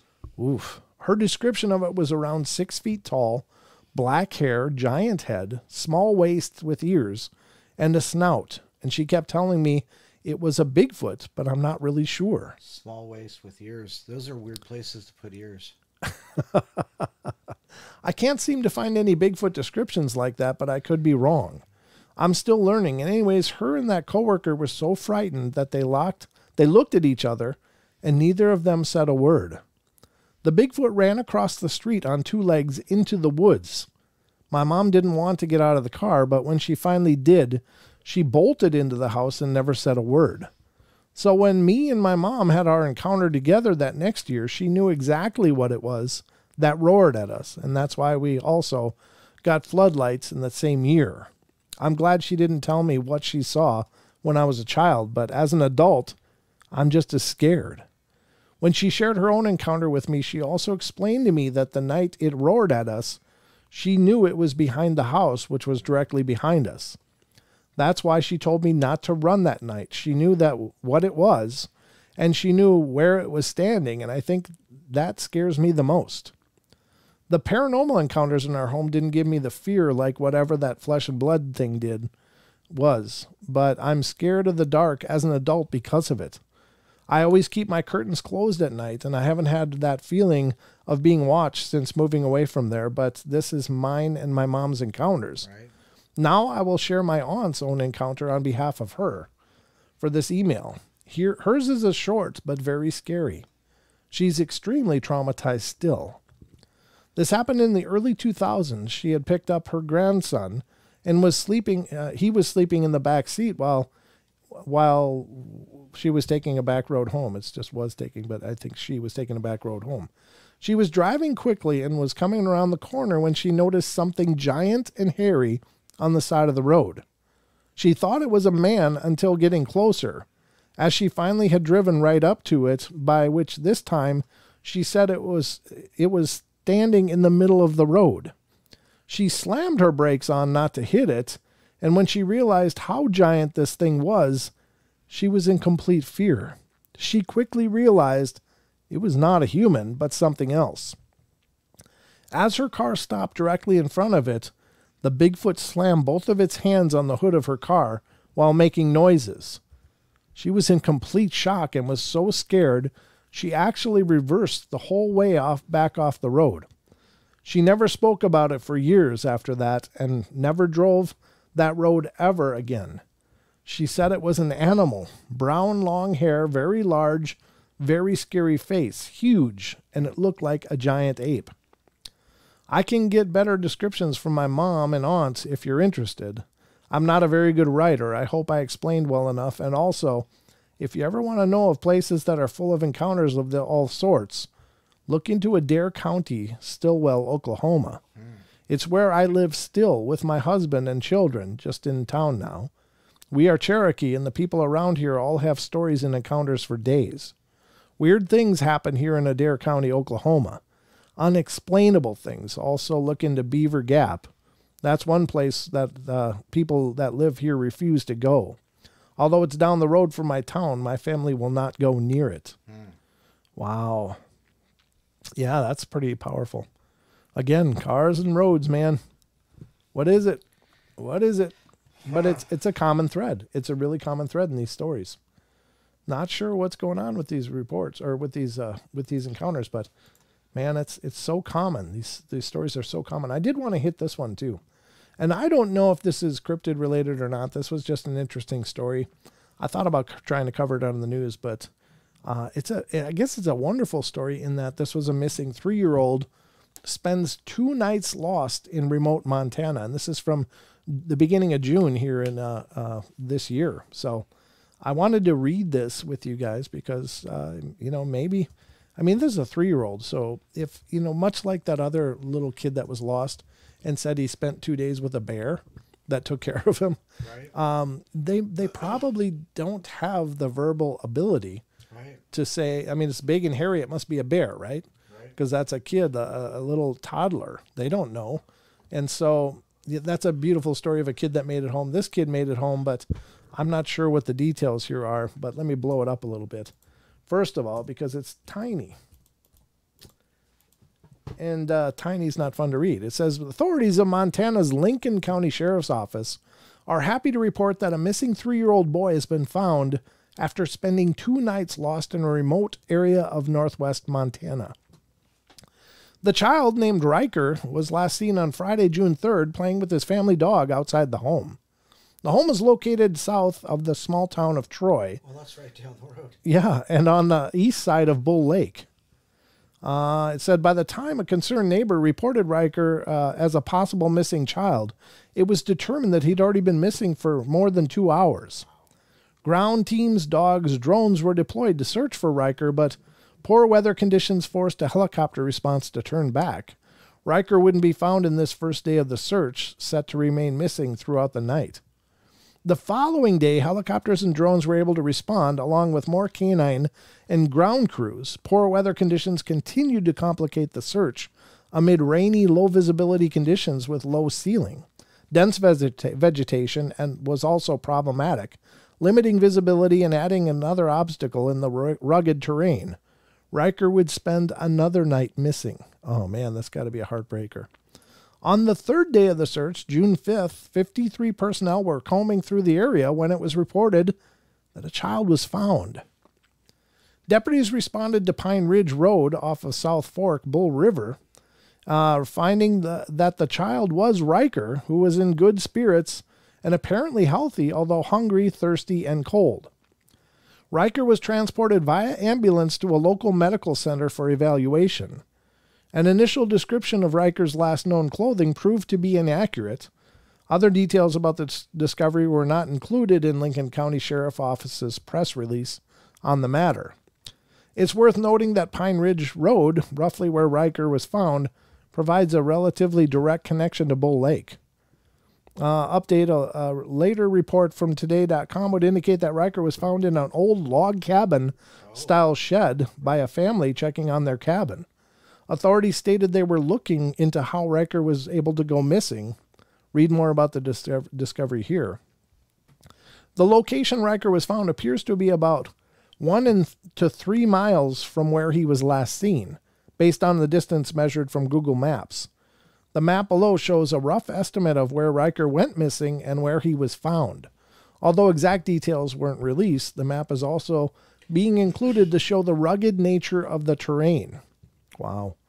It looks like this is the area. Right. Was missing from here and found down here.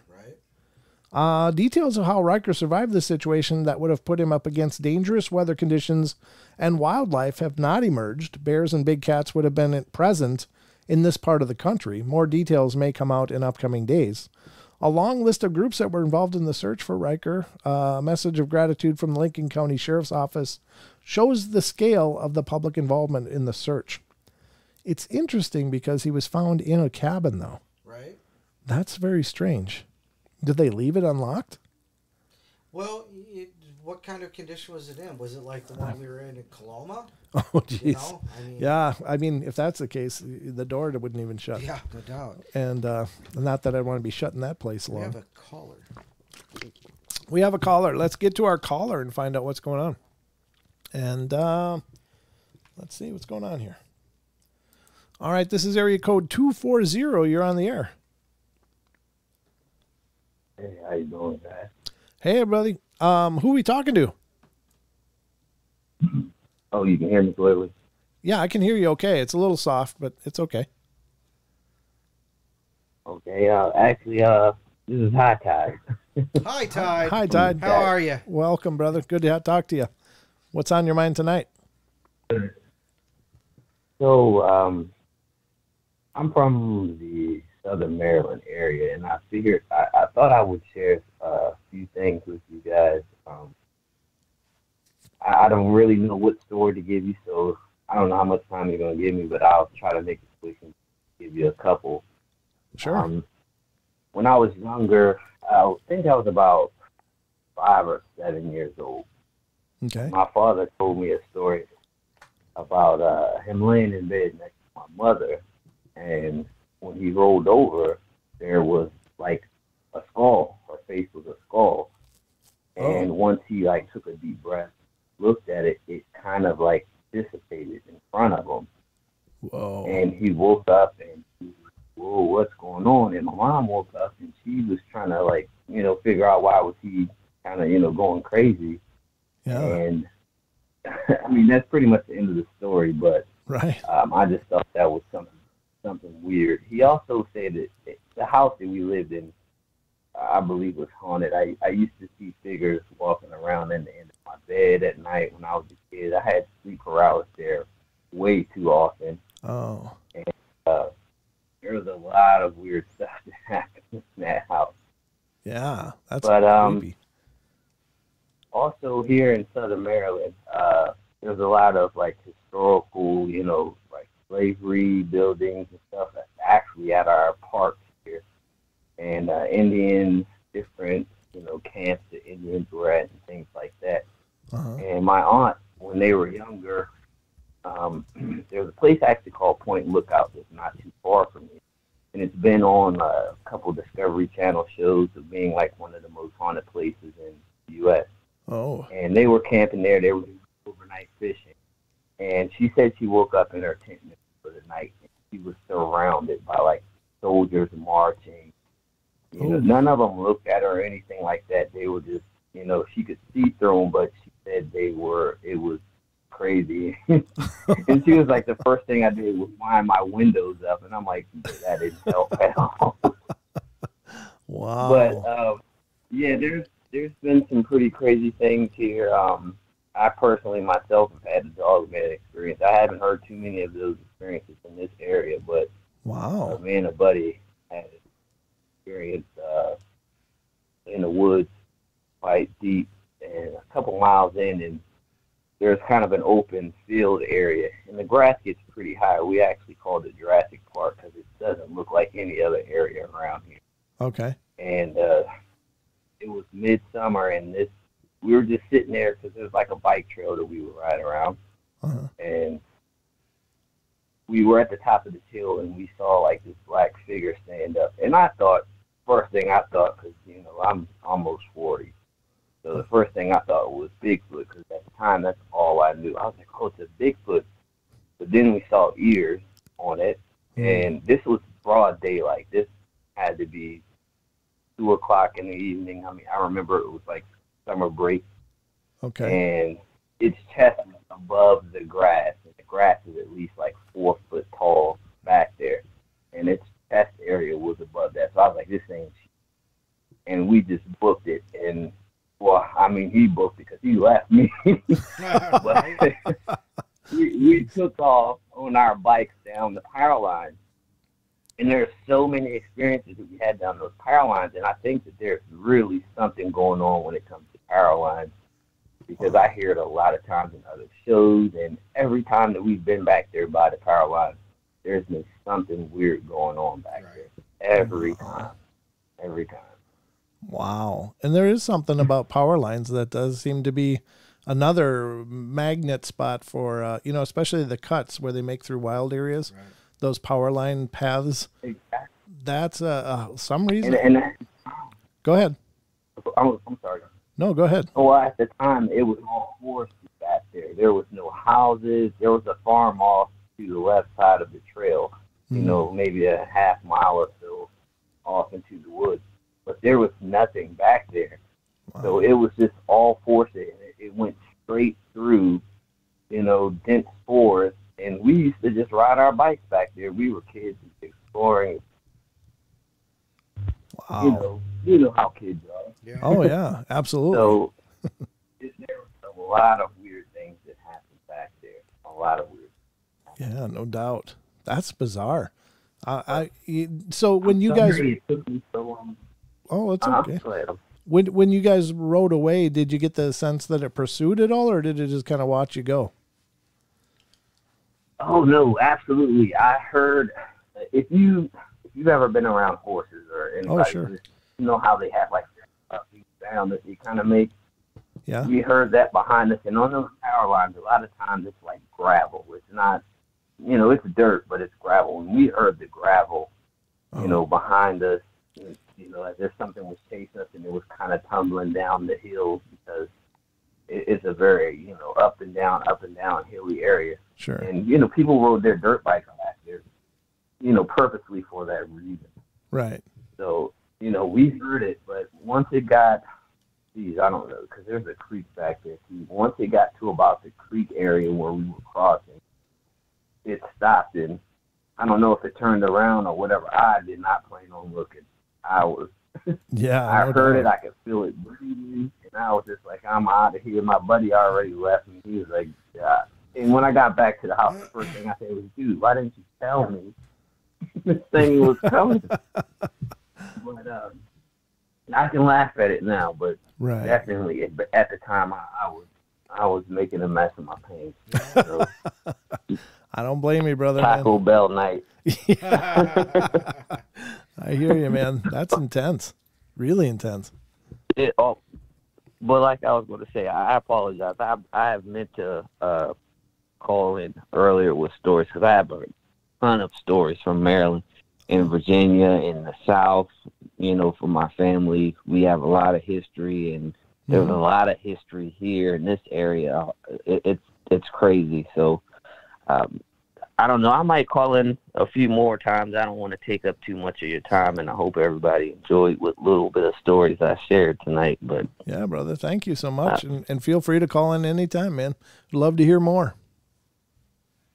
Thank you. Well, you guys, I love you guys' show, man. The chat is always amazing, and keep up the good work, guys. All right. It's great to finally meet you, brother. Thanks for calling in and being a part of the show. Thank to you. All right. Have a great night. Well, there you go. All right, thanks. That's cool. All right, so we got a video sent in from Ruger. Well,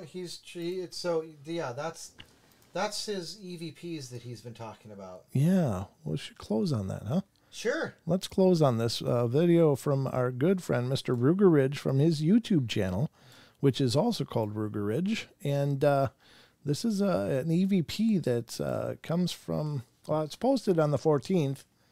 I don't know when they come from exactly. I guess we got It was just a few days ago. a few days ago. Thanks to Ghost Magnet for helping to clean this up. Awesome. And thanks for your help in that, Ghost Magnet. But here we go, ladies and gentlemen. Let me go full screen on this. And we'll listen to Ruger Ridge and his EVPs. Let's have a listen. All right. And play.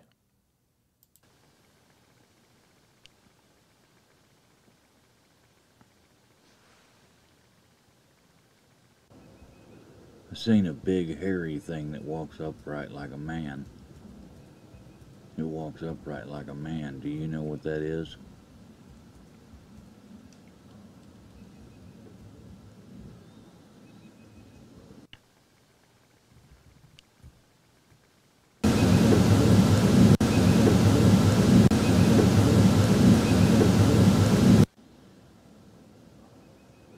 I seen a big hairy thing that walks upright like a man. It walks upright like a man. Do you know what that is?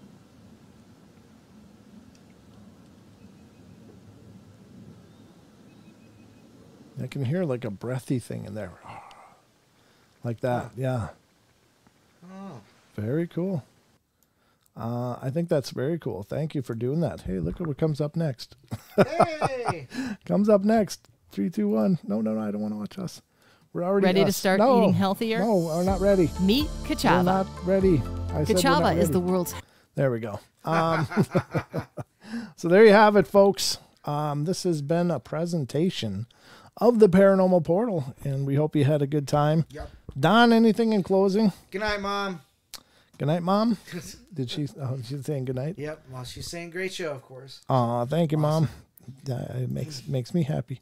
All right, and hope you guys had a good time as well. Remember, if you're not subscribed, please get subscribed. If you want to help support the show, you can donate, or you can look down below the show. There should be a shelf showing Paranormal Portal gear. If you'd like to be the proud owner of our logo or one of our amazing designs, you can check out that, or check out the full site on Teespring. The link is in the description as well. That's right. And please, we'll look for you on Friday night. We'll be back. Don, you'll be here, right? Friday night, I plan to be. You plans to be here. That's the way. That's a good start. So hope you guys had a great time. We love you all. Remember that. Please be good, be nice, be kind. Help each other out. Oh, Drew is Ochimaru. Yeah. I didn't know that. Yeah. Oh, I'm sorry. Yeah. What's happening, Ochi? Orochimaru. Yeah. Yep. Good to see you again, Drew. Thanks for coming back and being a part of our family again. But remember, we love you all. Be good, be kind, be nice. Take care of each other. Help each other out. Find the magic in every day, and remember to laugh as much as you can. We'll be back Friday night, folks, right here on YouTube, 7 p.m. Pacific Standard Time. Hope to see you then. Until then, take care of yourselves. Be careful. Keep your head on a swivel and get a dash cam. Get a dash Just saying, cam. get a dash cam. Get a dash cam. Good night. All right, good night, everybody.